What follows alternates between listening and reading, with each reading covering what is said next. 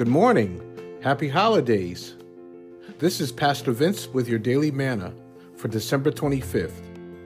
Your word for today comes from Matthew chapter 3, verses 1 through 3, from the New Living Translation of the Bible. And the word of God says, "In those days, John the Baptist began preaching in the Judean wilderness. His message was, 'Turn from your sins and turn to God, because the kingdom of heaven is near.'